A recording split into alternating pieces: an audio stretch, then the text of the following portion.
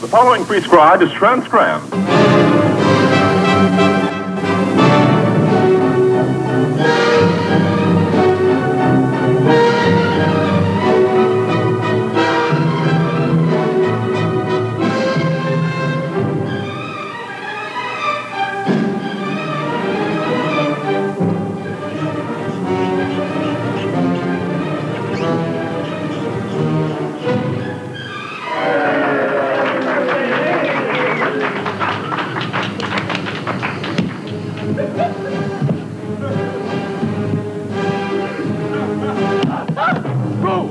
The time has come for scary things, like monsters, ghosts, scared, and vampire wings, like horrible movies, all drippy and drooly, and horrible jokes, like me, Svengoolie. Get out of here with that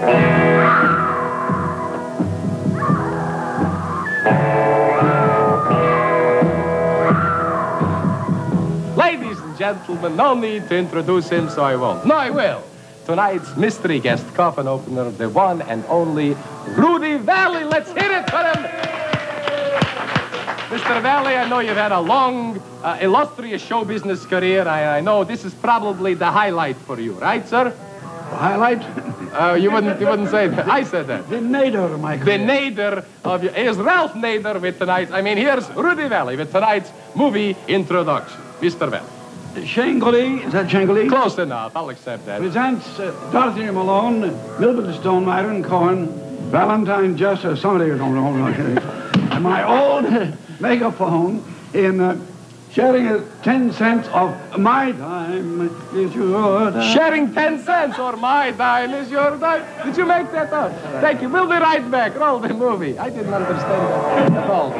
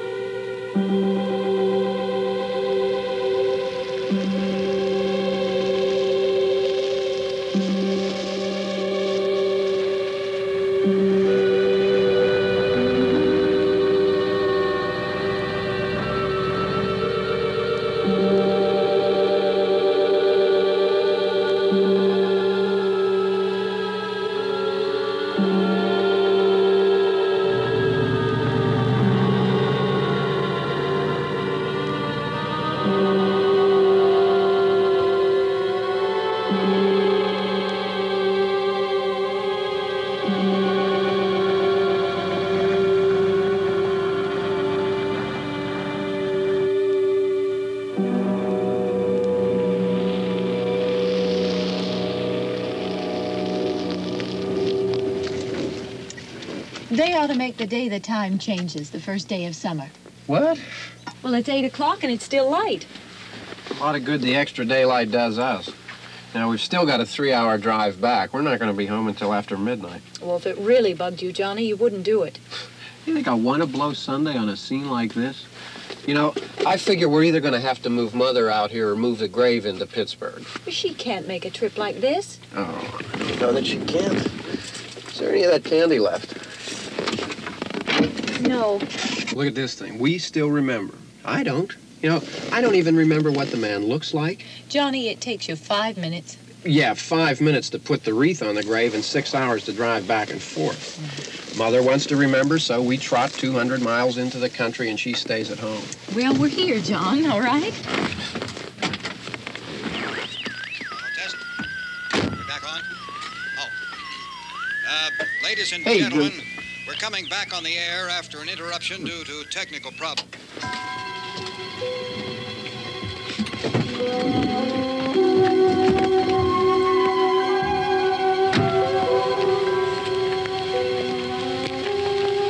There's nothing wrong with the radio. Must have been the station.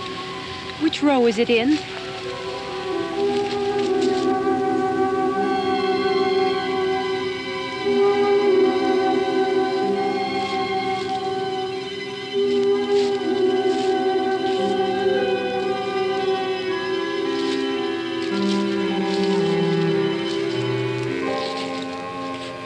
Well, there's no one around.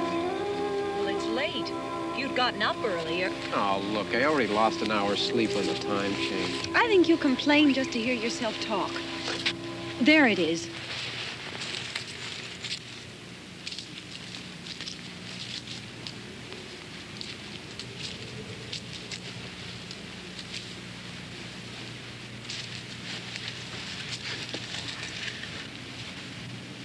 I wonder what happened to the one from last year.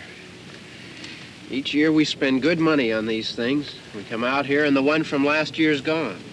Well, the flowers die, and the caretaker or somebody takes them away. Yeah, a little spit and polish. You can clean this up. Sell it next year. Wonder how many times we bought the same one.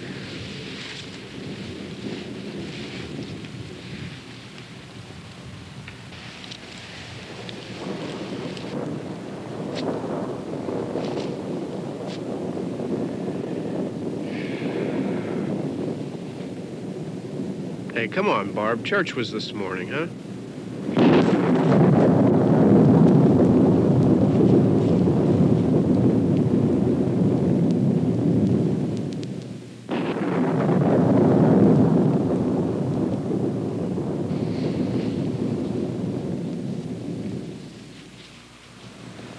Hey, I mean praying's for church, huh? Come on. I haven't seen you in church lately. Well, there's not much sense in my going to church. Do you remember one time when we were small, we were out here? It was from right over there. I jumped out at you from behind the tree, and Grandpa got all excited, and he shook his fist at me, and he said, "Boy, you be damned to hell." Remember that? Right over there. Well, you used to really be scared here. Johnny, Hey, you're still afraid. stop it now. I mean it. They're coming to get you, Barbara. Stop it. You're ignorant. They're coming for you, Barbara. Stop it. You're acting like a child. They're coming for you. Look, there comes one of them now.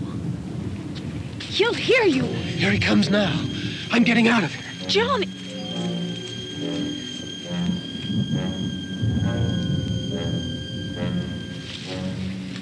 Oh! No! No! Johnny! Help me!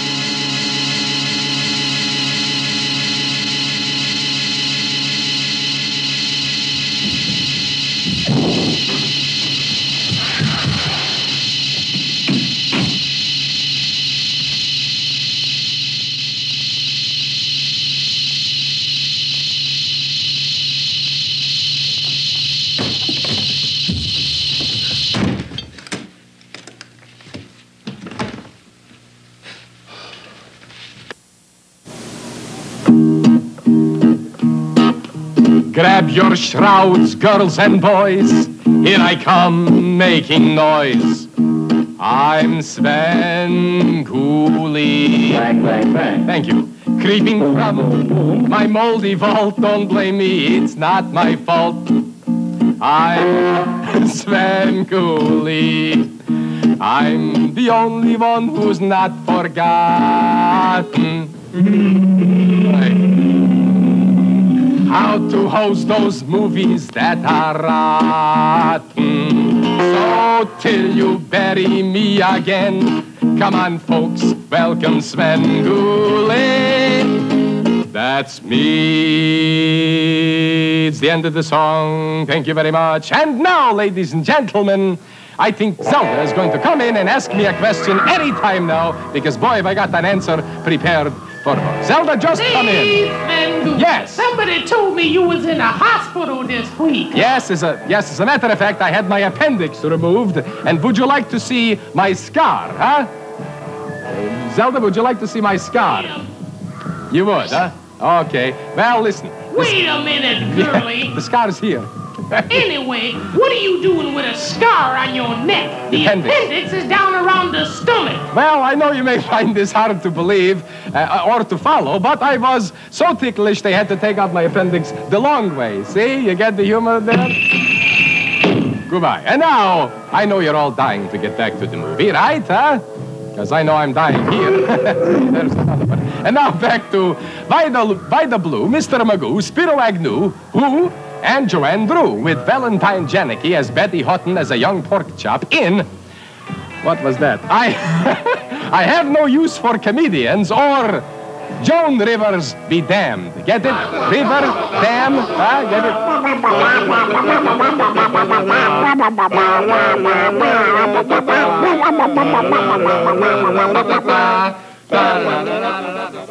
It's all right. Don't worry about him. I can handle him. Probably be a lot more of them as soon as they find out about us. The truck is out of gas. This pump out here is locked. Is there a key? We can try to get out of here if we can get some gas. Is there a key?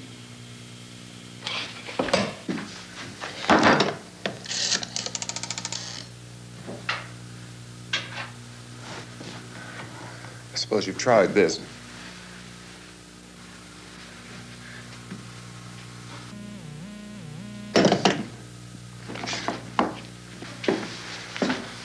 Do you live here?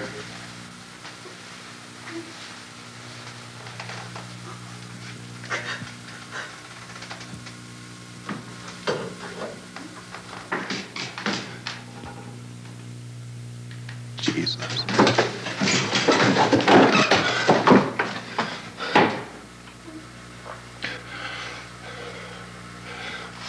We've got to get out of here. We have to get to where there's some other people. Maybe we better take some food. I'll see if I can find some food.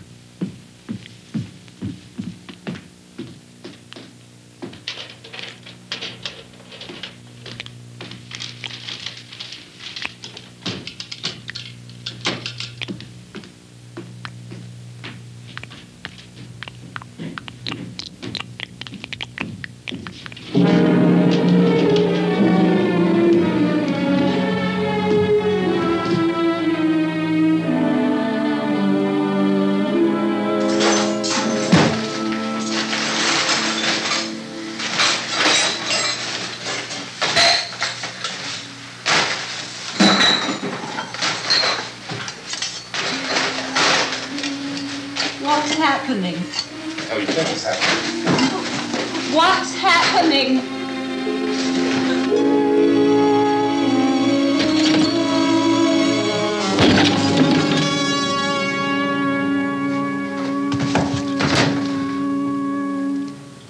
Two of them.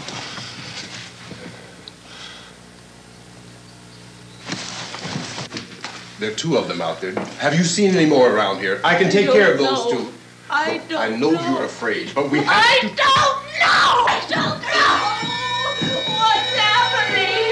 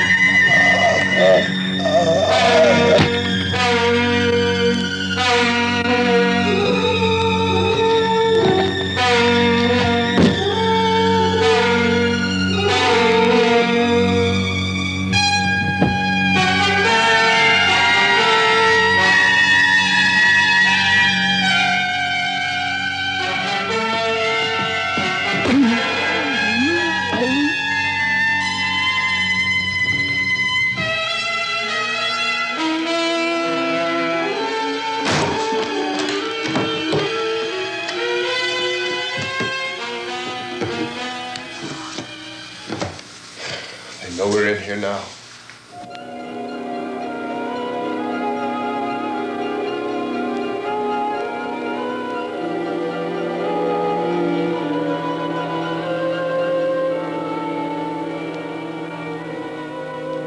Don't look at it.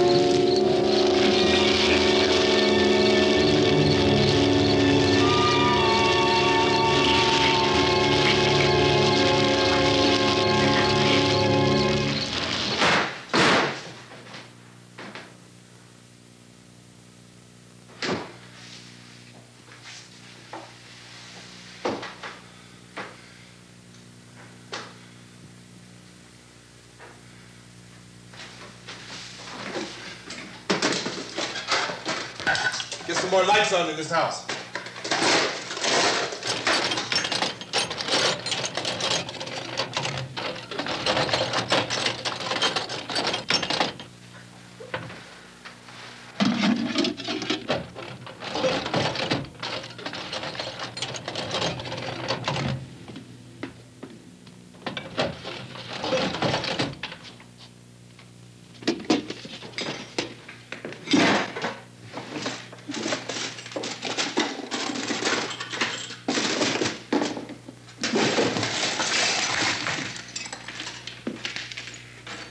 Why don't you see if you can find some wood, some boards, something there by the fireplace, something we can nail this place up.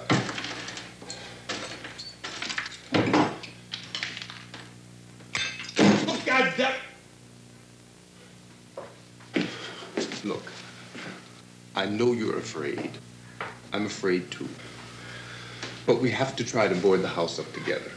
Now, I'm going to board up the windows and the doors. Do you understand? We'll be all right here. We'll be all right here until someone comes to rescue us. But we'll have to work together. You'll have to help me. Now, I want you to go in and get some wood so I can board the place up. Do you understand? Okay? Okay?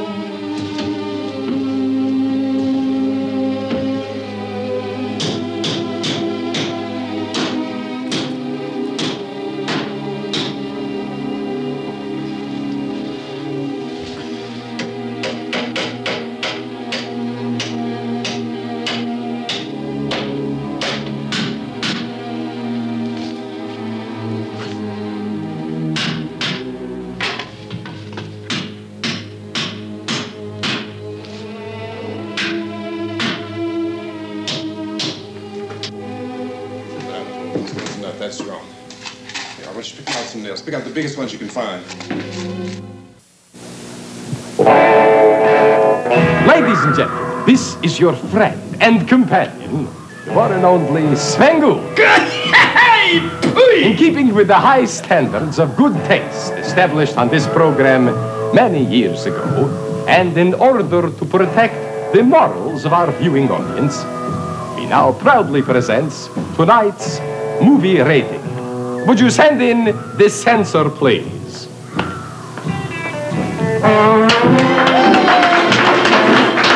Ladies, once again, Tempest Storm. Tempest, welcome back. Would you give tonight's movie rating, please? The rating of tonight's film. Quiet with the music. Listen to the rating. Ladies and gentlemen, tonight's feature, Twiggy gets a job as a topless waiter. Rated X, X, X, X, X, X, X. X.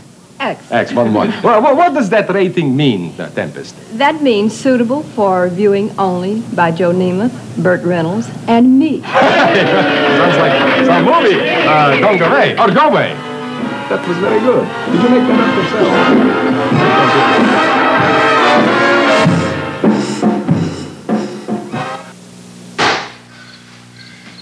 There, this room looks pretty secure. If we have to, we can run in here and board up the doors. Won't be long for those things to be back pounding their way in here. They're afraid now.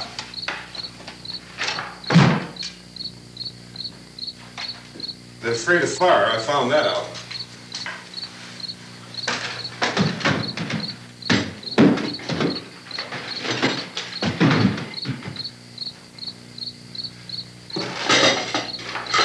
You know a place back down the road called Beekman's?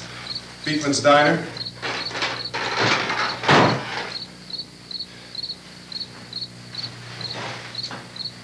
Anyhow, that's where I found that truck I have out there. There's a radio in the truck. I had jumped in to listen to it when a big gasoline truck came screaming right across the road. But there must have been 10, 15 of those things chasing after it, grabbing and holding on. Now, I didn't see them at first. I could just see that the truck was moving in a funny way. And those things were catching up to it. The truck went right across the road. Slammed on my brakes to keep from hitting it myself. It went right through the guardrail.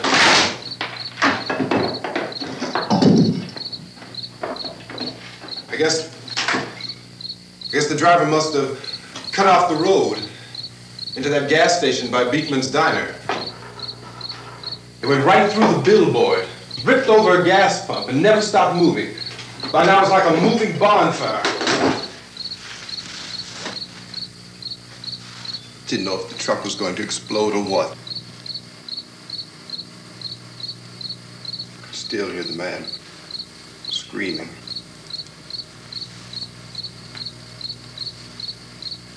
This thing is just backing away from it. I looked back at the diner to see if there was anyone there who could help me. That was when I noticed that the entire place had been encircled. There wasn't a sign of life left except by now there were no more screams. I realized that I was alone with 50 or 60 of those things, just standing there, staring at me. I started to drive. I just plowed right through them. They didn't move, they didn't run or just stood there staring at me. Just wanted to crush them. They scattered through the air like bugs. We were riding in the cemetery, Johnny and me. Johnny,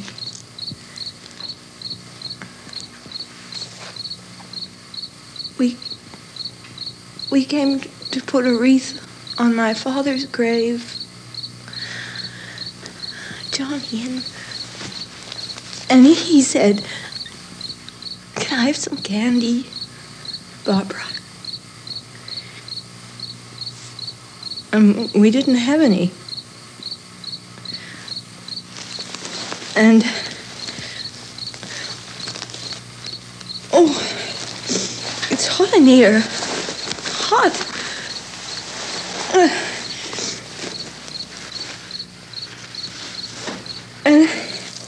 And he said, "Oh, it's late. Why did we start so late?" And I said, "Johnny, if you'd gotten up earlier, we wouldn't be late."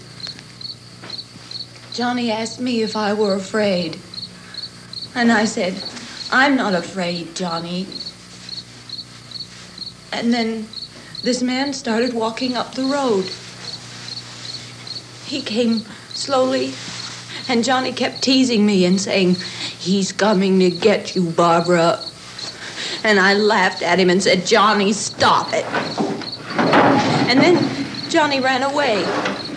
And I went up to this man, and I was going to apologize. Why don't you just keep calm? And I looked up, and I said, "Goody." And he grabbed me. He grabbed me, and he ripped at me. He held me, and he ripped at my clothes. I think you should just calm down. Oh, I screamed, "Johnny! Johnny, help me! Oh, help me!" And he wouldn't let me go. He ripped. And then Johnny came and he ran and he fought this man. And I got so afraid. I ran.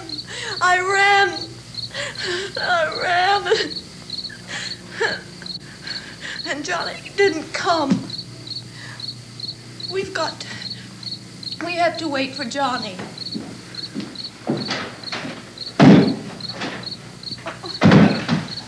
Maybe we better go out and get him. We have to go out and get Johnny. He's out there. Please, don't you hear me? We've got to go out and get him. Please! We have got to go get Johnny! Please help me! Please! Don't you know what's going on out there? This is no Sunday school picnic. Don't you understand? My brother is alone! Your brother is dead. No! My brother is not dead! Oh! Oh!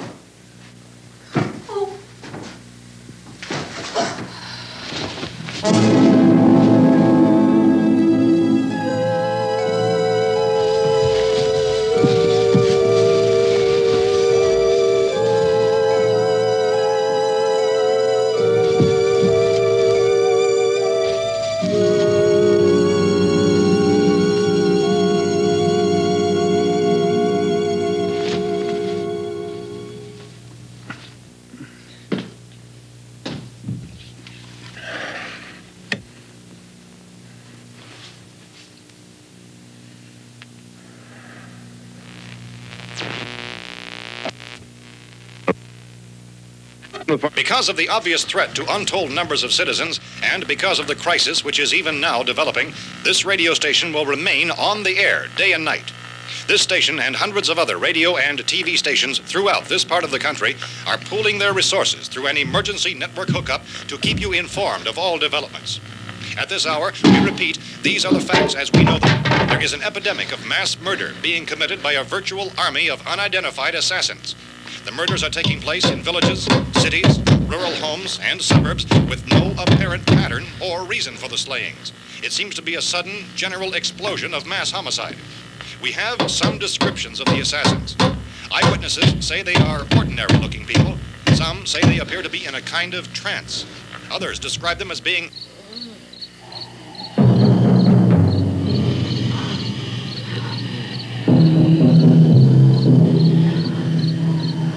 So, at this point, there is no really authentic way for us to say who or what to look for and guard yourself against. Misshapen monsters. reaction of law enforcement officials is one of complete bewilderment at this hour. So far, we have been unable to determine that any kind of organized investigation is yet underway. Police, sheriff's deputies, and emergency ambulances are literally deluged with calls for help, and the scene can best be described as mayhem.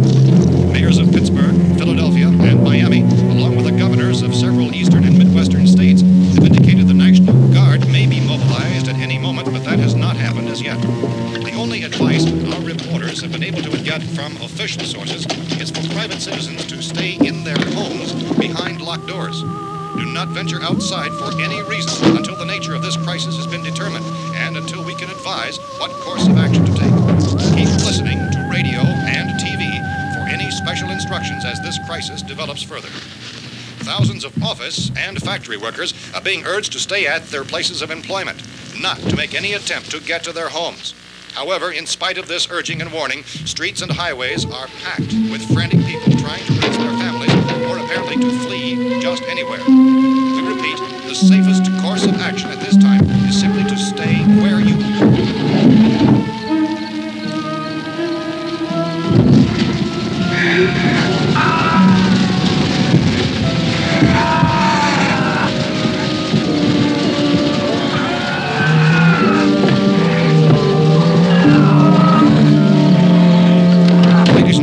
just received word that the president has called a meeting of his cabinet to deal with the sudden epidemic of murder which has seized the eastern third of this nation. The meeting is scheduled to convene within the hour. Members of the presidential cabinet will be joined by officials of the FBI and the Joint Chiefs behind closed doors. The White House spokesman, in announcing this conference, says there will be an official announcement as soon as possible following that meeting. This is the latest dispatch just received in our newsroom. Latest word also from National Press Services in Washington, D.C. now tells us that the emergency presidential conference, which we've just mentioned, will include high-ranking scientists from the National Aeronautics and Space Administration. That's the extent of this latest bulletin. Repeating, members of this cabinet, the FBI, the Joint Chiefs of Staff, and scientists from NASA within the hour. All radio and TV stations throughout this part of the country, including the one to which you're listening, have joined their facilities in an emergency network to bring you this news as it develops. We urge you to stay tuned to radio and TV and to stay indoors at all costs. Late reports reaching this newsroom tell of frightened people seeking refuge in churches, schools, and government buildings, demanding shelter and protection from the wholesale murder which apparently is engulfing much of the nation. Law enforcement officials are at a loss to explain or, even at this hour, even to theorize about the reasons for this wave of murder. So far, the advice we are able to give the public is something reports of Police Chief T.K. Dunmore of Camden, North Carolina, who's quoted as saying, quote, "Tell the people, for God's sake, to get off the streets. Tell them to go home and lock their doors and windows up tight. We don't know what kind of murder-happy characters we have here." End quote. Police Chief Dunmore of Camden, North Carolina. So far, the only descriptions, the only clues anyone has of the killers come from frightened witnesses of some of the slayings. These eyewitness accounts variously describe the murderers as ordinary-looking people, misshapen monsters, people who look like they're in a trance, and things that look like people but act like animals. Some eyewitnesses tell of seeing victims who look as though they had been torn apart. This whole ghastly story began developing 2 days ago with the report of the slaying of a family of 7 in their rural home near Gulfport, Louisiana. Since then, reports of such senseless killings began snowballing in a reign of terror which has hopscotched in an erratic, disconnected manner throughout much of the eastern and midwestern United States. Efforts to keep track of the murder reports by the placing of markers on a map seem to indicate a general spreading of the extreme southeastern United States from north and west.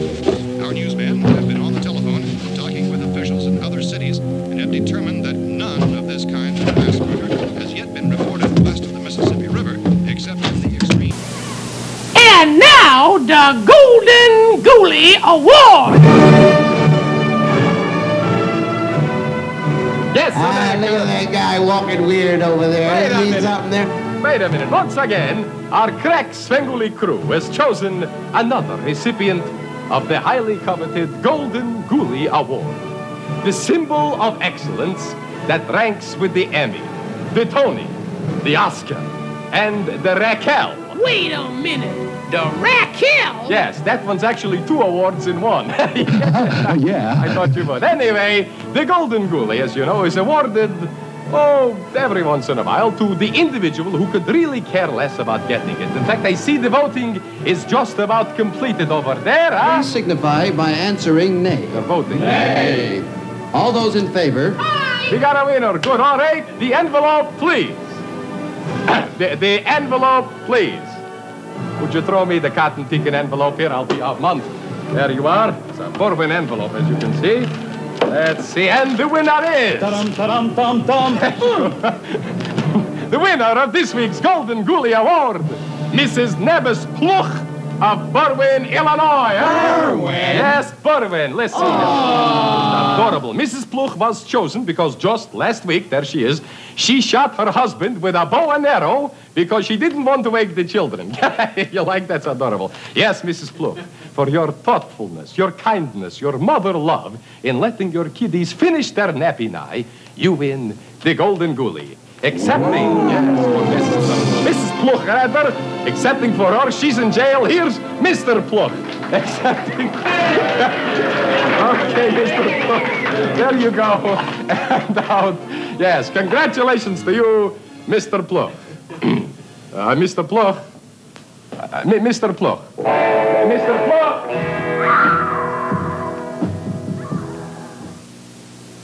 Portion of Texas.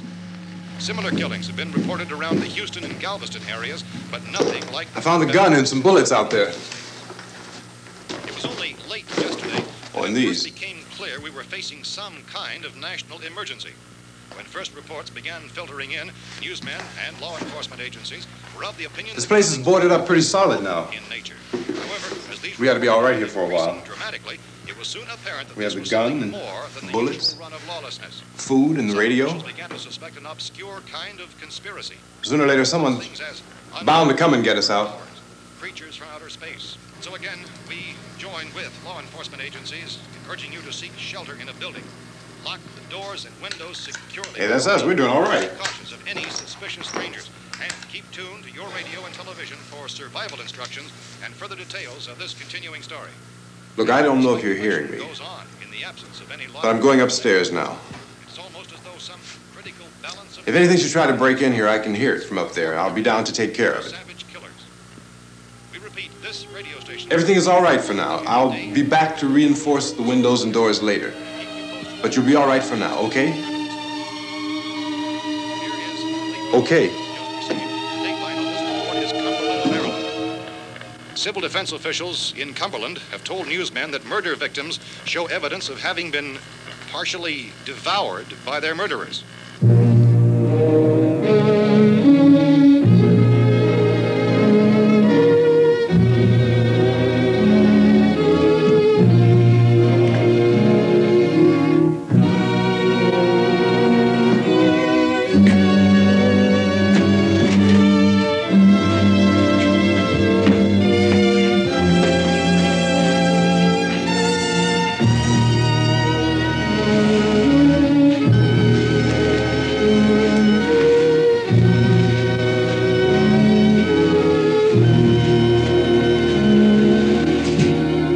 Reports from witnesses to the effect that people who acted as though they were in a kind of trance were killing and eating their victims prompted authorities to examine the bodies of some of the victims. Medical authorities in Cumberland have concluded that in all cases, the killers are eating the flesh of the people they murdered. Repeating this latest bulletin just received moments ago from Cumberland, Maryland, civil defense authorities have told newsmen that murder victims show evidence of having been partially devoured by their murderers. Medical examination of victims' bodies shows conclusively that the killers are eating the flesh of the people they kill. And so this incredible story becomes more ghastly with each report. It's difficult to imagine such a thing actually happening, but these are the reports we have been receiving and passing on to you, reports which have been verified as completely as is possible in this confused situation. It is happening, and it would appear that no one is safe from this wave of mass murder.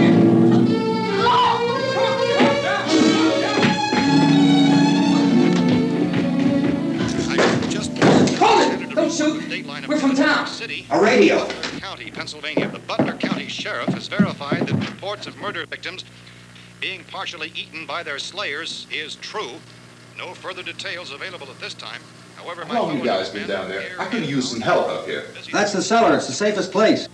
You mean you didn't hear the racket we were making up here? How were we supposed to know what was going on? Could have been those things for all we knew. That girl was screaming.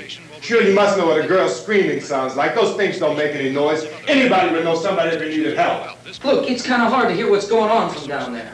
We thought we could hear screams, but for all we knew, that could have meant those things were in the house afterward. And you wouldn't come up and help? Well, if there were more... The racket sounded like the place was being ripped apart. How were we supposed to know what was going on? Now, wait a minute. You just got finished saying you couldn't hear from down there. Now you say it sounded like the place was being ripped apart. It would be nice if you get your story straight, man. All right, now you tell me. I'm not going to take that kind of a chance when we got a safe place. We luck into a safe place, and you're telling us we got to risk our lives just because somebody might need help, huh? Yeah, something like that. All right, why don't we settle this? Look, mister, we came up. Okay, we're here. Now I suggest we all go back downstairs before any of those things find out we're in here. They can't get in here. You got the whole place boarded up? Yeah, most of it. All but a few spots upstairs. They won't be hard to fix. You're insane. The cellar's the safest place. I'm telling you, they can't get in here. And I'm telling you, those things turned over our car. We were damn lucky to get away at all. Now you tell me those things can't get through this lousy pile of wood? His wife and kids downstairs. The kid's hurt. Well, I still think we're better off up here. We could strengthen everything up, Mr. Cooper. With all of us working, we could fix this place up in no time. We have everything we need up here. We can take all that stuff downstairs with us. Man, you're really crazy, you know that? You got 1 million windows up here. All these windows, you're gonna make them strong enough to keep these things out, huh? I told you those things don't have any strength. I smashed 3 of them and pushed another one out the door. Did you hear me when I told you they turned over our car? Oh, hell, any good 5 men can do that. That's my point. Only there's not going to be 5 or even 10. There's going to be 20, 30, maybe 100 of those things. And as soon as they know we're here, this place is going to be crawling with them. Well, if there are that many, they'll probably get us wherever we are. Look, the cellar. The cellar, there's only one door, right? Just one door, that's all we have to protect. Tom and I fixed it so it locks and boards from the inside. But up here, all these windows, why, we'd never know where they were going to hit us next. You got a point, Mr. Cooper. But down in the cellar, there's no place to run to. I mean, if they did get in, there'd be no back exit. We'd be done for. We can get out of here if we have to. And we got windows to see what's going on outside. But down there with no windows, if a rescue party did come, we wouldn't even know it. But the cellar is the strongest place. The cellar is a death trap. I don't know, Mr. Cooper. I think he's right. You know how many's out there? I don't know. I figure maybe 6 or 7. Look, you two can do whatever you like. I'm going back down to the cellar, and you better decide. Because I'm going to board up that door, and I'm not going to unlock it again no matter what happens. Now, wait a minute, Mr. Cooper. No, I'm not going to wait. I've made my decision, now you make yours. Now, wait a minute. Let's think about this. We can make it to the cellar if we have to. And if we do decide to stay down there, we'll need some things from up here. So let's at least consider this a while. If you box yourself in this cellar and those things get in the house, you've had it. At least up here you have a fighting chance. Yeah, it looks like about 8 or 10 out there now. There's more than there were. There are a lot out back, too.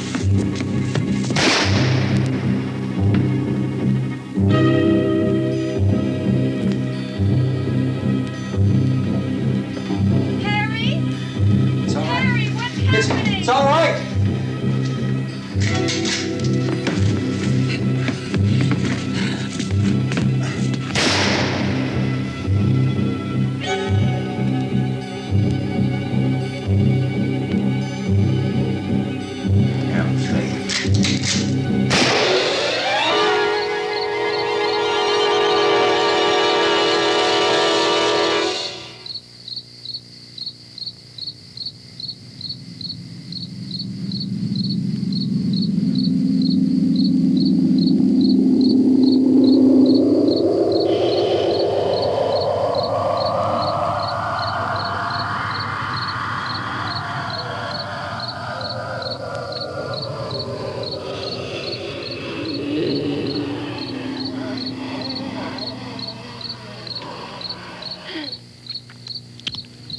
We gotta fix these boards. You're crazy. Those things are going to be at every window and door in this place. We've got to get down into the cellar. Go down in your damn cellar. Get out of here! I'm taking the girl with me. You leave her here. Keep your hands off her. And everything else that's up here, too. Because if I stay up here, I'm fighting for everything up here. And the radio and the food is part of what I'm fighting for. Now, if you're going down the cellar, get. The man's insane. He's insane. We've got to have food down there. We've got a right. This is your house. We've got a right. You going down there with him? Well, yes or no? This is your last chance. No beating around the bush. Listen, I got a kid down there. She can't possibly. I couldn't bring her up here. She can't possibly take all the racket and those things smashing through the windows. Well, you're her father. If you're stupid enough to go die in that trap, that's your business. However, I am not stupid enough to follow you. It is tough for the kid that old man is so stupid. Now, you get the hell down in the cellar. You can be the boss down there. I'm boss up here. You bastards. You know, I won't open this door again. I mean it.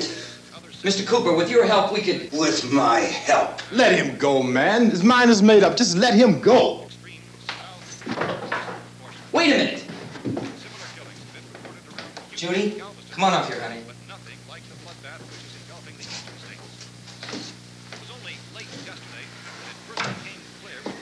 You're gonna let them get hurt too, huh? It's all right, honey. Go ahead.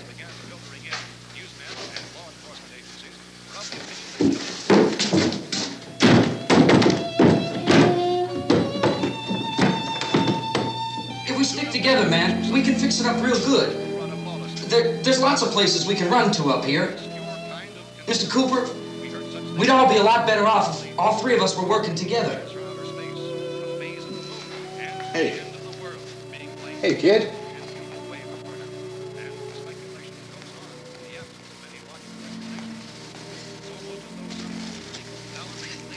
He's wrong, you know. I'm not boxing myself in down there. We repeat, this radio station will remain on the air day and night. Well, we're safe now. It's boarded up tight. What about Tom and Judy? They want to stay up there, let them. There are two other people upstairs, a man and a girl. We heard you screaming. Yeah, but I didn't know who they were, and I wasn't about to take any unnecessary chances. Of course not, Harry.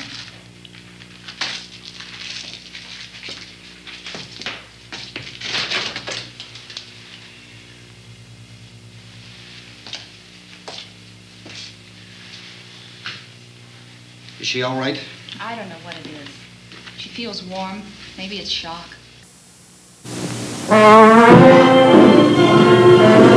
Hi, I'm Tempest Storm, here to remind you that you're tuned in on the one and only Svengoolie.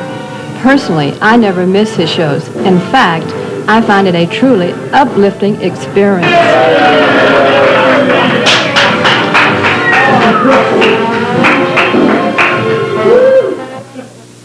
Where'd you get the bandage? Some laundry in a basket. I tore a sheet.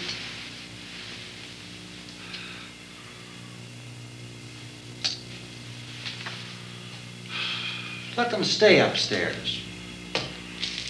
Let them. Too many ways those monsters can get in up there. We'll see who's right.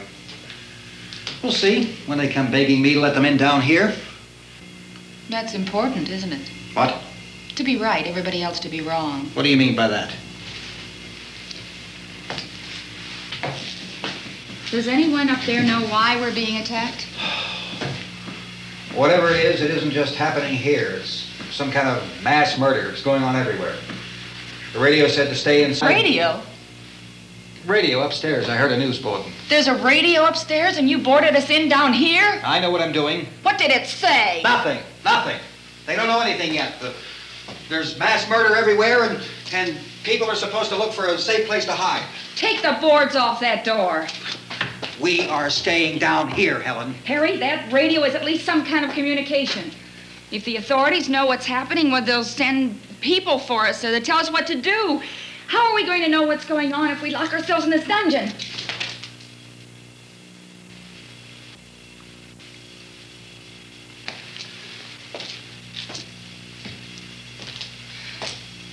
We may not enjoy living together, but dying together isn't going to solve anything. Those people aren't our enemies. Mr. Cooper! Mr. Cooper, Ben found a television set upstairs. Let's go up. Tom? Yeah. If Judy would come downstairs for a few minutes, Harry and I could come upstairs. Okay, yeah, right away. Will you do it? Do I have to? Look, honey, nothing's gonna get done with them down there and us up here. Do this for me. Okay. Okay, open up.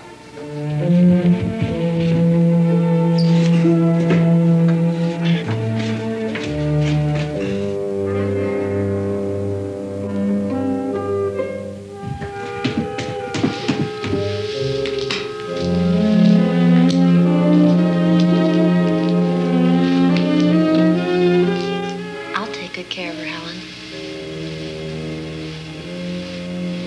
She's all I have. Why don't you go upstairs now?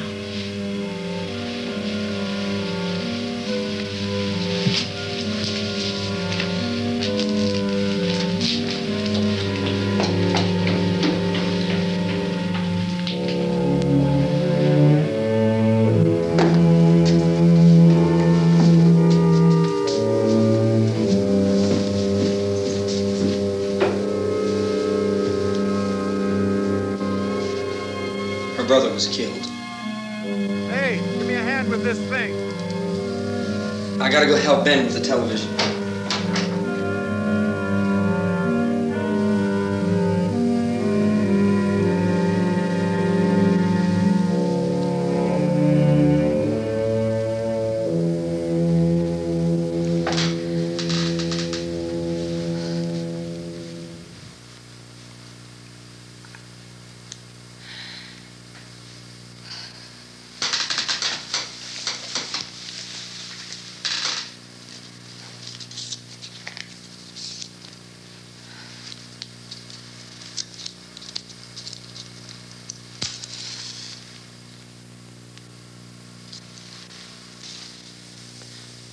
Don't be afraid of me. I'm Helen Cooper, Harry's wife.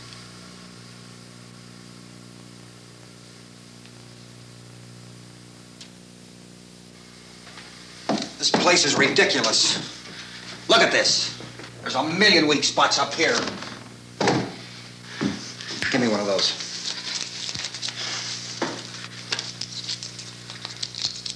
Her brother was killed.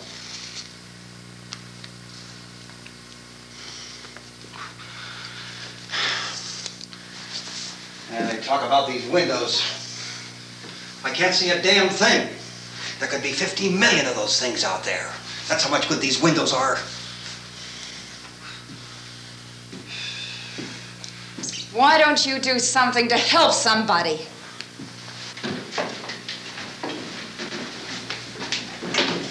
Here, I have it. Drag a couple of those chairs together. There's a socket over here.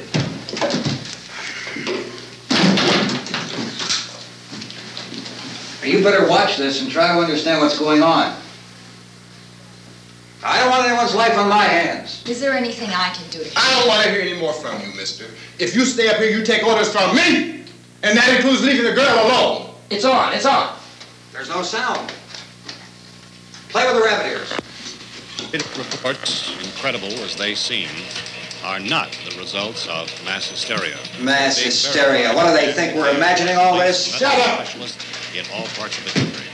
The wave of murder which is sweeping the eastern third of the nation is being committed by creatures who feast upon the flesh of their victims. First eyewitness accounts of this grisly development came from people who were understandably frightened and almost incoherent. Officials and newsmen at first discounted those eyewitness descriptions as being beyond belief. However, the reports persisted. And medical examinations of some of the victims bore out the fact that they had been partially devoured. I think we have some late word just arriving, and I'll interrupt to bring this to you. This is the latest disclosure in a report from National Civil Defense Headquarters in Washington. It has been established that persons who have recently died have been returning to life and committing acts of murder. A widespread investigation of reports from funeral homes, morgues, and hospitals has concluded that the unburied dead are coming back to life and seeking human victims. It's hard for us here to believe what we're reporting to you, but it does seem to be a fact. When this emergency first began, radio and television was advising people to stay inside, behind locked doors for safety. Well, that situation has now changed, and we're able to report a definite course of action for you. Civil defense machinery has been organized to provide rescue stations with food, shelter, medical treatment, and protection by armed National Guardsmen. Stay tuned to the broadcasting stations in your local area for this list of rescue stations. This list will be repeated throughout our news coverage. Look for the name of the rescue station nearest you and make your way to that location as soon as possible. So we have that truck. We can get some gas, we can get out of here. There's a pump out by the shed. I know, that's why I pulled in here, but it's locked. Called this afternoon by the President. Since convening this conference of the Presidential Cabinet, the FBI, the Joint Chiefs of Staff, the CIA has not produced any public information. Why are space experts being consulted about an Earthbound emergency? So far, all the betting on the answer to that question centers on the recent Explorer satellite shot to Venus. That satellite, you'll recall, started back to Earth, but never got here. That's the space vehicle which orbited Venus and then was purposely destroyed by NASA when scientists discovered it was carrying a mysterious high-level radiation with it. Could that radiation be somehow responsible for the wholesale murders we're now suffering? Newsman Don Quinn in Washington has posed those questions. It's obvious our best move is to try to get out of here. How are you going to get over to that pump? Look! You're coming from a meeting regarding the explosion of the Venus probe, is that right? Yes, that was the subject of the meeting. You feel there is a connection between this and the phenomenon? There's a definite connection. In other words, you feel that the radiation on the Venus probe is enough to cause these mutations? There was a very high degree of radiation. Well, just a minute. I'm not sure that that's certain at all. I don't think that has been logical explanation that we have at this time. In other words, it is the military's viewpoint that the radiation is not the cause of the mutation. I can't speak for the entire military at this time, gentlemen. This seems to be... I must disagree with these gentlemen presently until this is irrefutably proved. Everything is being done that can be done. We'll have to hurry for our next meeting. Professor, you feel that there is a definite connection between them? Definite connection as far as Dr. Keller and myself. Doctor, please. I thought we decided that is not proved yet. Was the satellite, when the satellite was exploded? An unusual amount of radiation, enough to cause mutation under certain circumstances. Could have happened. Have a bearing on it. It does seem to have a bearing. Will there be a reply for the later? Yes. There will be a reply. Yes. Later this afternoon. There will be a report this afternoon. Well, perhaps there will be a report, yes. a later report. Will you close the window? We are doing everything possible to solve the problem. We're hoping to get some further explanation of this. We've heard all we need to know. We have to try to get out of here. He said the rescue stations have doctors and medical supplies. If we could get care in there, we could get help for her. Well, is one of the world's foremost authorities on space science and technology. Willard. I saw a sign that said Willard. It's only about 17 miles from here. You know this area. You from around here? Judy and I are both from around here. We were on our way up to the lake to go swimming, and Judy had a radio, and we heard the first reports about this. So we knew the old house was here, and we came in and found the lady upstairs dead. Then these other people came. We went down into the basement and put a bar across the door, and it is pretty strong. How can we possibly get away from here? We've got a sick child, 2 women, 1 woman out of her head, 3 men, and the place is surrounded with these things. For NASA. Dr. Grimes, your entire staff, I know, has been working very hard to find some solution to these things that are happening. Do you have any answers at this time? Yes, we have some answers. But first, let me stress the importance of seeking medical attention for anyone who's been injured in any way.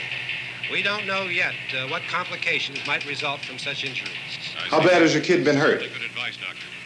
Now, how about the basic problem with patients? Look, you go down there and tell... Now, Judy? Yeah, you tell Judy to come up here and you stay with the kid, all right? In the cold room at the university, we had a cadaver from which all 4 limbs had been amputated. Sometime early this morning, it opened its eyes and began to move its trunk. It was dead, but it opened its eyes and tried to move. They want you upstairs. Did she ask for me? She hasn't said anything. I don't understand. Baby. It's Mommy. I heard. I'll come back down as soon as I find out what they want. Thank you, Judy. The body should be disposed of at once, preferably by cremation. Well, how long after death, then, does the body become reactivated? It's only a matter of minutes. Minutes? Well, that doesn't give people time to make any arrangements. No, you're right. It doesn't give them time to make funeral arrangements. The bodies must be carried to the street and burned. They must be burned immediately. Soak them with gasoline and burn them. The bereaved will have to forego the dubious comforts that a funeral service will give. They're just dead flesh and dangerous. I see. Judy, I need you to find some bedspreads or sheets to tear up into small strips, okay? Is there a fruit cellar here? Yes. We need some bottles or jars to make Molotov cocktails and hold them off while we try to escape. Hey, there's a big can of kerosene down there. I'll see what I can find. I'll look for the bottles. There's a big key ring down there. There may be a key to the gas pump on it. I'll check. We can toss the cocktails from a window upstairs. Meantime, a couple of us can go out and try to get the gas. We can come back for the rest of the people. But that'll leave a door open someplace. Yeah, that's right. It better be this door. It's closer to the truck. Before we go out, we'll put some supplies behind the cellar door. While we're gone, the rest of you can hold up in there. I found some fruit jars in the cellar. And there's a key on here that's labeled for the gas pump out back. I'm not really that used to the truck. I found it abandoned. I can handle the truck, no sweat. You're it, then. You and I'll go.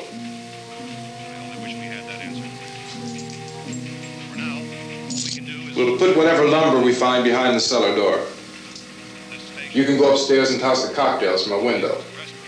Tom, you and I will have to unboard this door. After you toss the cocktails, you hustle back down here and lock this door. It's no good to board it up because we'll have to get back in quickly. After we get the gas and get back into the house, then we'll worry about getting everybody into the truck. Now let's move it. No place to flee for safety, except to the rescue stations which have been set up. Indications are that before this emergency is over, we will need many, many more such rescue stations.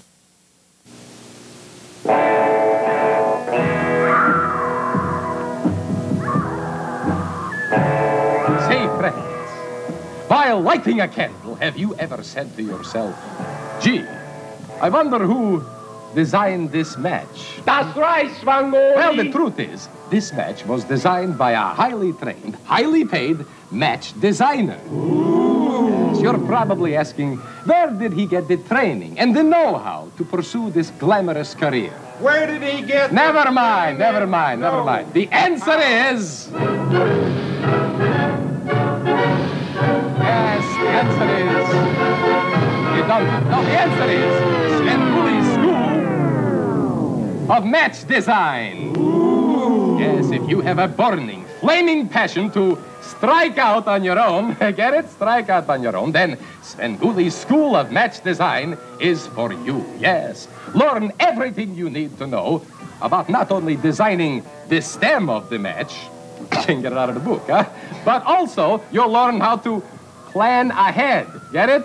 Plan ahead? Okay. Also, you'll learn snappy match designer answers to questions that are often asked. Questions like, got a match? For example. Hey, buddy, you got a match? Sure, your face and a mummy's breath.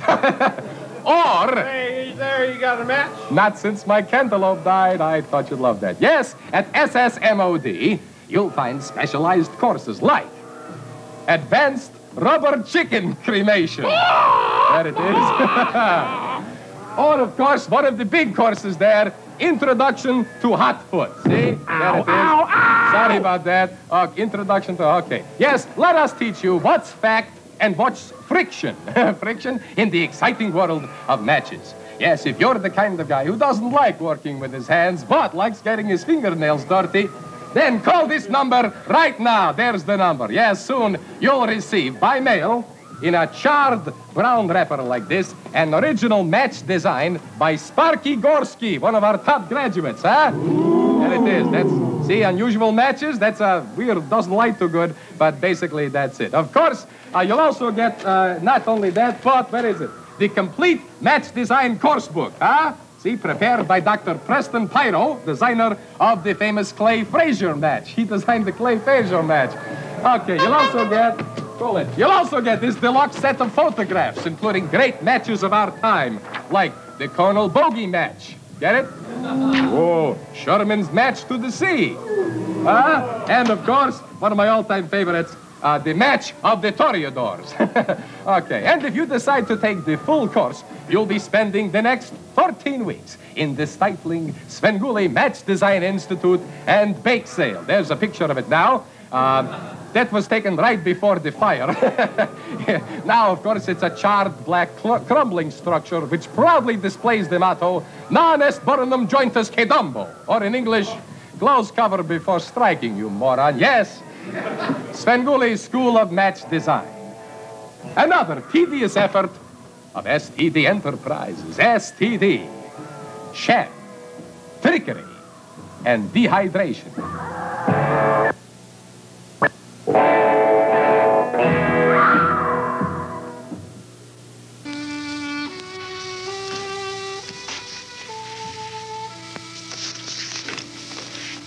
You always have a smile for me. How can you smile like that all the time? How many do you have done? Come on, honey, we gotta move. Tom, are you sure about the phone? The phone is dead out. All you get is a recorded message. If I could only call the folks. They're going to be so worried about us. Everything will be all right. As soon as we get to Willard, we'll call them. They might even be there. I know. Tom, are you sure we're doing the right thing, Tom? What, about getting out of here? Yeah. Well, the television said that's the right thing to do. We've got to get to a rescue station. I don't know. Come on, honey, you're starting to sound like Mr. Cooper now. But why do you have to go out there? Look, I know how to handle that truck, and I can handle the pump. Ben doesn't know anything about that stuff. But we're safe in here. For how long, honey? We're safe now, but there's going to be more and more of those things. I know all that. Hey, listen. Remember when we had the big flood? Remember how difficult it was for us to convince you that it was right to leave? Remember we had to go to Willard then? This isn't a passing thing, honey. It's not like just a wind passing through. We've got to do something, and fast.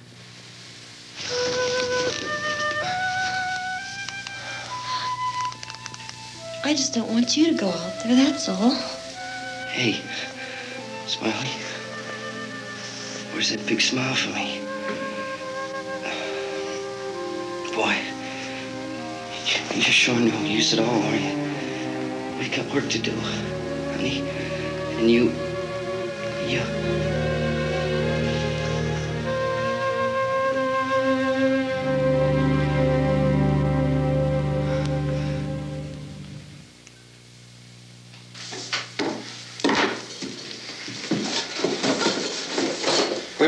downstairs. We have to go downstairs now, Barbara. She's right. You have to go downstairs now, just for a little while, until we get back. Then we can all leave. Oh, I'd like to leave. Yes.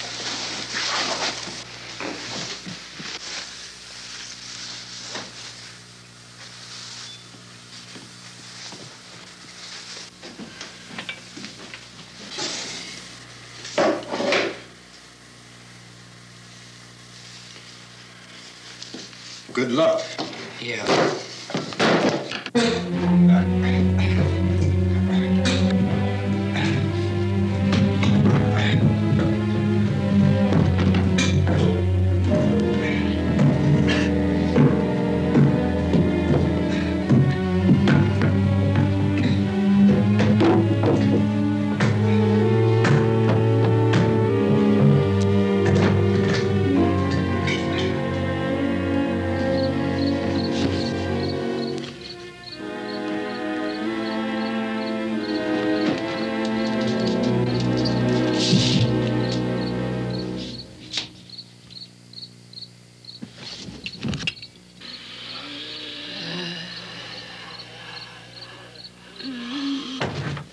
You ready upstairs? Yeah. Okay, toss them.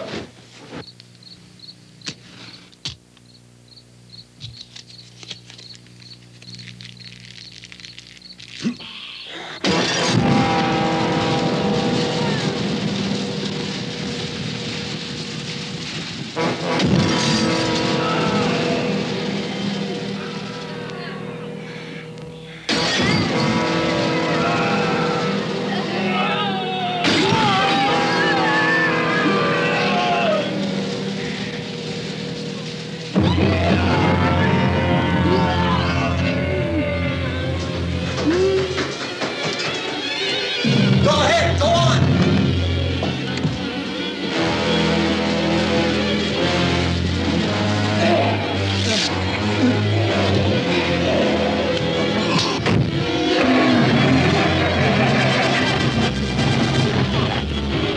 I'm going with him.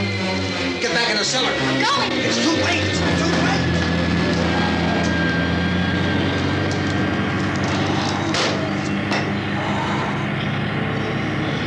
Where's you coming? Come on. Get in.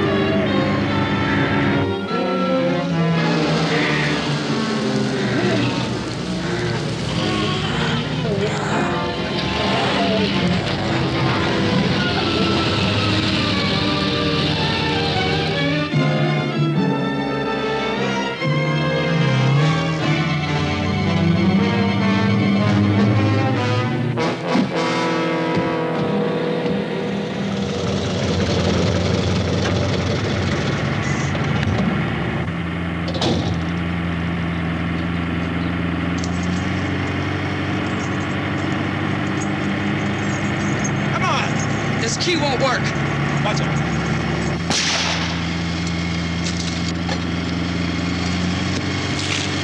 Watch the torch.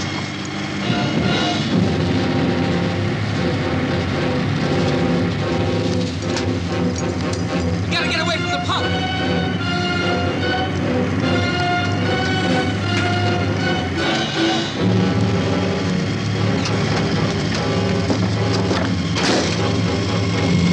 Hang on. Tom, you're crazy. Get out of the truck.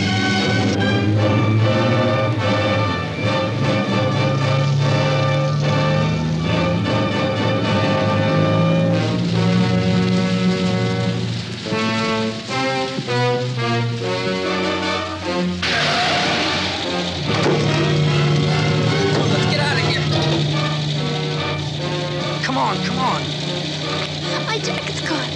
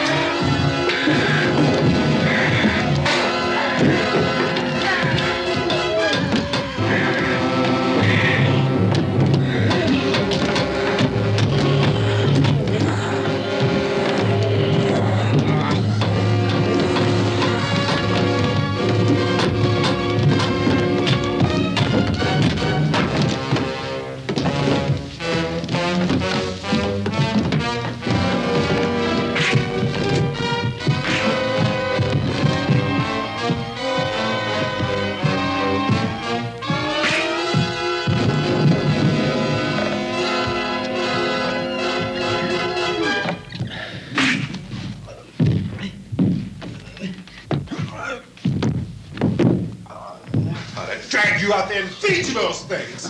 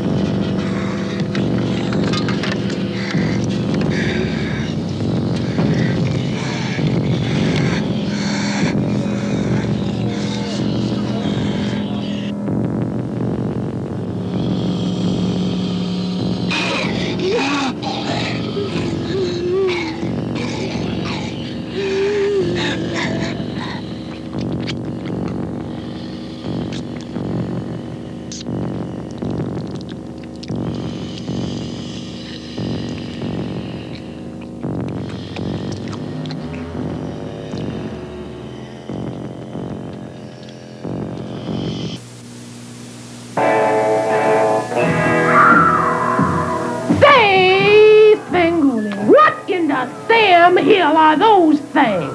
Are you ready? They're Uncle Sven's converted mice. Uncle Sven's. Okay, and now... No, never. Have a mouse. And now, the moment you've been waiting for. Svengoolie song time. Uncle Sven's converted... Okay, never mind. You like to sing along in the audience? You wouldn't dare. Grab a throat, become a bat. Ow, ow, ow! Leave your fang marks on each victim. Just direct your ire to the murky side of the mire.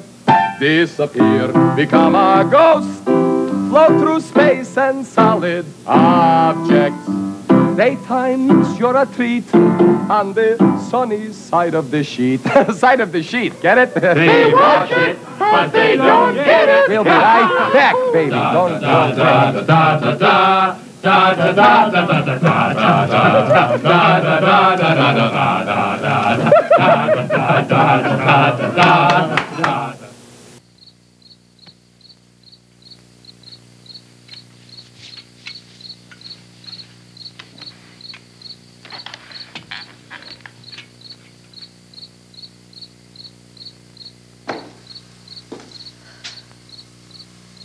Isn't it 3 o'clock yet?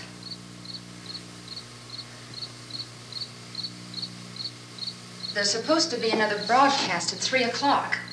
10 minutes.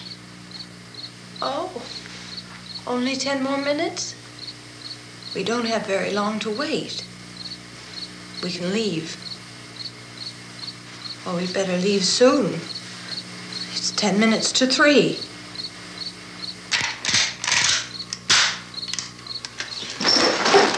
You know anything about this area at all? I mean, is Willard the nearest town? I don't know. We were just trying to get to a motel before dark. You say those things turned your car over. You think we can get it back on its wheels and drive it? Where is it? Seems like it was pretty far away. Seems like we ran. Forget it. It's at least a mile. Johnny has the keys. You're gonna carry that child a mile through that army of things out there? I can carry the kid. What's wrong with her? How'd she get hurt? One of those things grabbed her. Bit her on the arm. What's wrong? Who knows what kind of disease those things carry? Is she conscious? Barely. She can't walk. She's too weak. Well, one of us could try to get to the car. You gonna turn it over by yourself? You can't start the car. Johnny has the keys. You have a car? Where? Where is it? You won't be able to start it. Yeah, I know, but where is it?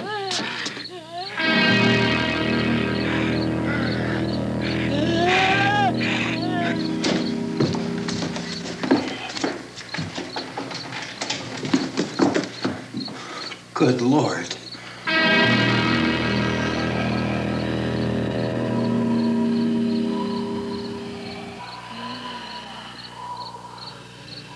being monitored closely by scientists at all the radiation detection stations.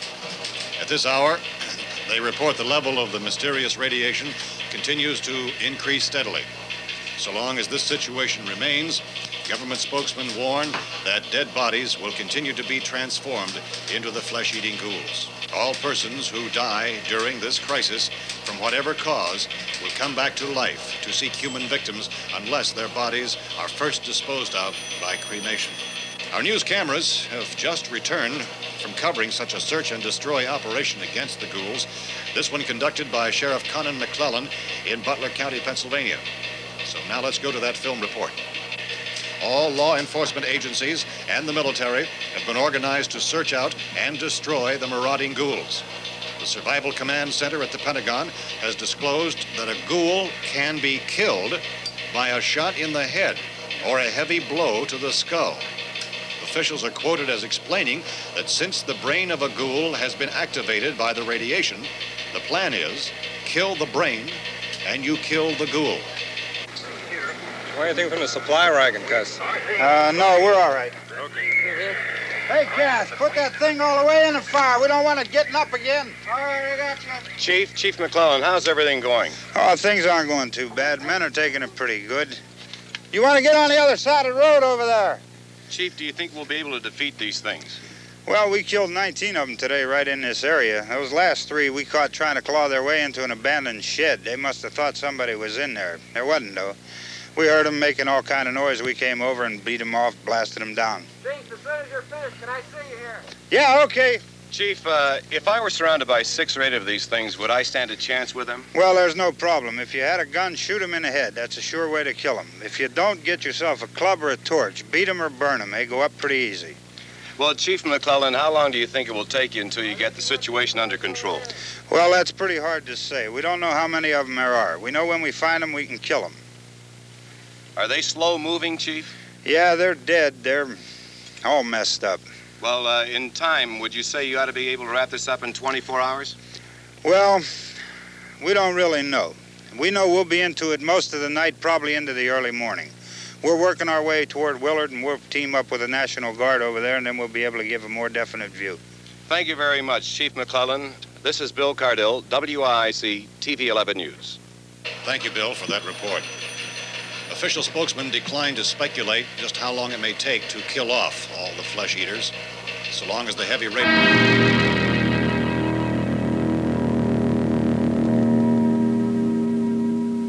Is the fuse box in the cellar?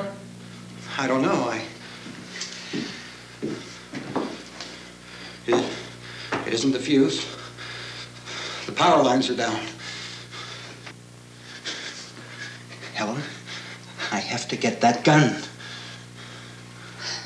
Haven't you had enough? But 2 people are dead already on account of that guy. Take a look out that window. Get...